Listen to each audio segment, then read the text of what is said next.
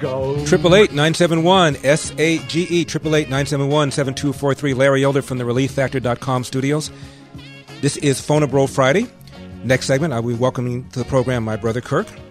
We'll be giving away a My Pillow to the winner, and both contestants will get copies of my last book and also a copy of my collection of essays called Double Standards, Selective Outrage from the Left.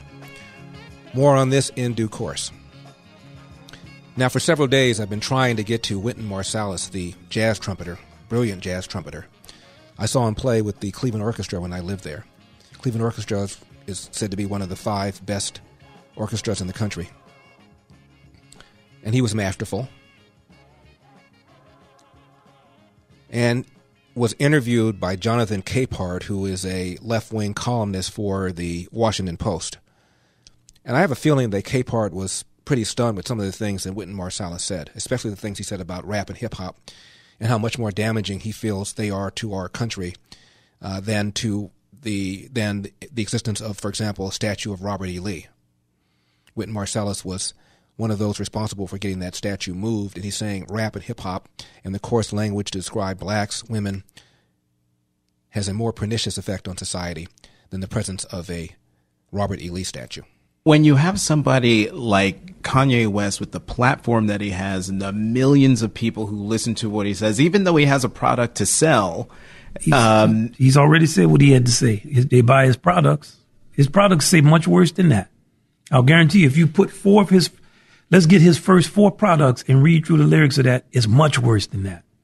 It's like what I think about the Robert E. Lee statue and stuff, this pipeline of filth into the community every day. Yeah, we could talk about Robert E. Lee. I'm all for that. But we could talk about Kanye West. But what about these products that they're putting out that nobody's talking about? And by products, he's referring to the rap and hip-hop. What we've done in my adult time and what the decisions we've made as a culture, not just black people. Okay. That's not, I mean, I don't know what prism you have to look through to say, wow, great, this is fantastic. I don't say it. I don't care how popular stuff is. Mm-hmm. It doesn't matter. Well, what responsibility then do white people have for the racial conundrum that we're in? We all have a responsibility. Have always been in. We all have a responsibility. I'm responsible to some white kids that come to study with me, not just to teach them about black kids, to teach them what I know about life. We are all responsible. We're all culpable. We don't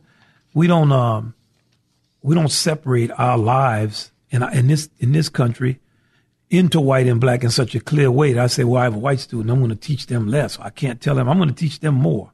So we're all culpable. Now I try always to teach my students, y'all have to deal with these issues and be for real about talking about them. And my black students, I don't want you in here one-upping some white students for an experience you didn't actually have. Now you looking at something on TV and you have a chance to whine and complain about some cops. Didn't nobody shoot you? The way you came from, you didn't even, and even if you came from there, what does that have to do with what we're doing in here? My words are not that powerful. I started saying in 1985, I don't think we should have music talking about and and hoes. It had no impact. I've said it. I've repeated it. I still repeat it. To me, that's more damaging than a statue of Robert E. Lee. That statue of Robert E. Lee took me, I saw the statue, my great uncle hated it, I talked about it, but try to talk somewhere in front of a group of black folks about turning that off. Man. He said, I talk to people about politics. I don't know that much about politics. And they go, yeah. He said, I know about music. I talk to people about music and about how demeaning these lyrics are, and they don't want to hear it. So something I do know something about, they don't want to hear. Something I know very little about, they're, yeah. There is a rapper named Kendrick Lamar. He invited the woman on stage during his set, but he stopped her after she repeatedly used the N-word, which is heard multiple times in the song.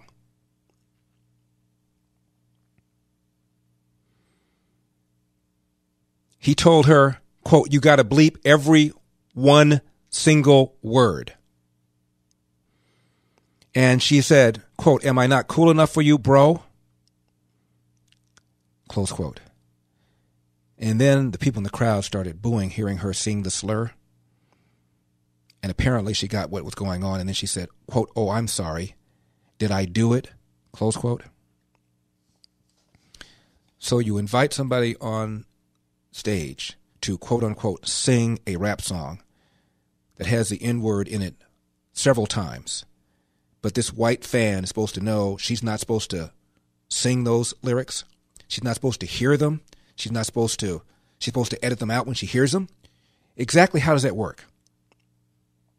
But clearly the rapper is disturbed when a non-black person uses the N-word, yet puts it in the music, and then invites a non-black person on the stage to sing it, and then gets ticked off when the non-black person actually sings the N-word. Scotty, Scotty, Scotty. One more time. When I see my white friends who are now 50-something, we've been friends for a long time. And we have serious conversations like you have with long-term friends. And that was the kind of characteristic of that. Not let's have a meeting and discuss this statue and let's argue and fight about black and white folks. It wasn't that way. It's interesting you downplay your impact and your role. I wrote a column. We were just talking. But do you surely recognize and see the power of your words and your, what's the word I'm looking for? Example's not the right word, but... My words are not that powerful. I started saying in 1985, I don't think we should have music talking about and and hoes. It had no impact. I've said it. I've repeated it. I still repeat it. To me, that's more damaging than a statue of Robert E. Lee. That statue of Robert E. Lee took me, I saw the statue, my great uncle hated it, I talked about it, but try to talk somewhere in front of a group of black folks about turning that off. Man.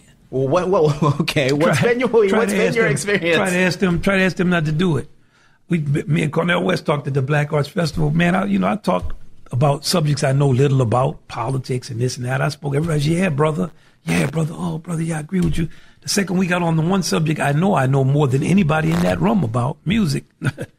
I started telling them that. They didn't want to hear that. Wynton Marsalis. Now let's get back to the NFL protest real quickly. A Seattle Seahawks wide receiver named Doug Baldwin said Trump is an idiot, plain and simple. I respect him, though. I respect him, but he's an idiot, plain and simple. Is there a sense that you're getting from your teammates and how they're processing it, how you guys are talking about it together? We're still processing it, to be honest with you. It's a little traumatizing, so it's going to take us a while to... It's a little traumatizing, the new policy. It's going to take them a while to digest it because... How do you... potentially be more divisive than you think? Absolutely. I think that the NFL really missed it this time. What did you think of what President Trump said today about it? He's an idiot. Plain and simple. I mean, listen, I respect the man because he's a human being, first and foremost, but he's just being more divisive, which is not surprising. It is what it is, but for him to say that anybody who doesn't follow his viewpoints or his constituents' viewpoints, should be kicked out of the country. It's just... Which, of course, is not what he said, but that's all right. It's not very empathetic. It's not very American-like, actually, to me. It's not very patriotic. It's not what this country was founded upon. So it's kind of ironic to me that the President of the United States is contradicting what our country is really built on. Oh, my goodness. You don't want to be told what to do, but you can be told when to show up for practice, when to show up for weightlifting sessions, when to show up for game sessions, when to get on the bus, curfew. But you can't be told to stand respectfully so that you don't offend paying customers who pay your salary. My goodness. My brother Kirk up next. Phone a bro.